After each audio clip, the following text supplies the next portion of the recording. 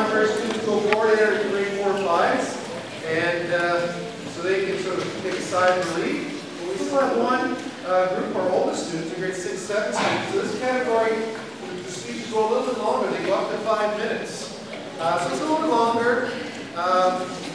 And so, but we have the blood flowing a little bit. So our last stretch, little section. Once this group is done, again, we're not going to announce the winners. I'm going to ask if the judges at that time when I finish all the candidates, they'll go off to my office, maybe talk a little bit more, and then we'll talk about who they recommend after that. So, we've got a few more students, so I ask you to be again quite respectful as we get into our grade 6 and 7 category.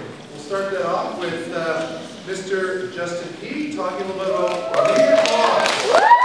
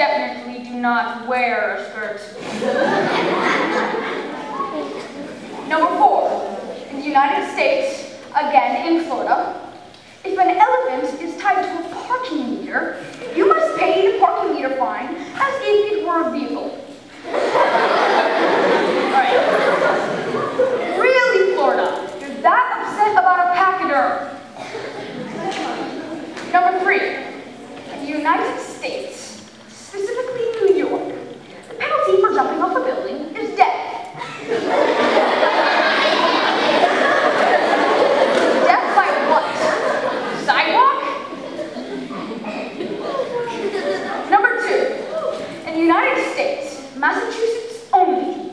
no gorilla is allowed in the back seat of a car. So, are gorillas allowed in the front then? Seriously, what caused that to be made into a law? Finally, drum roll please.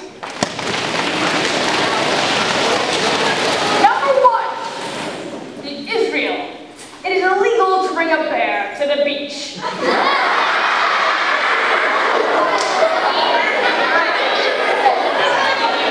Alright, who here owns a bear anyway?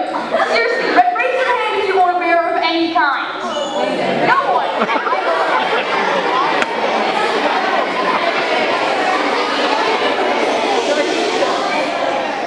These laws that I have stated are the silliest of them all, the bottom of the pile. But we really need rules.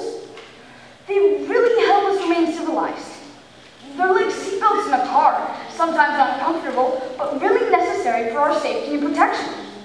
If we had no laws,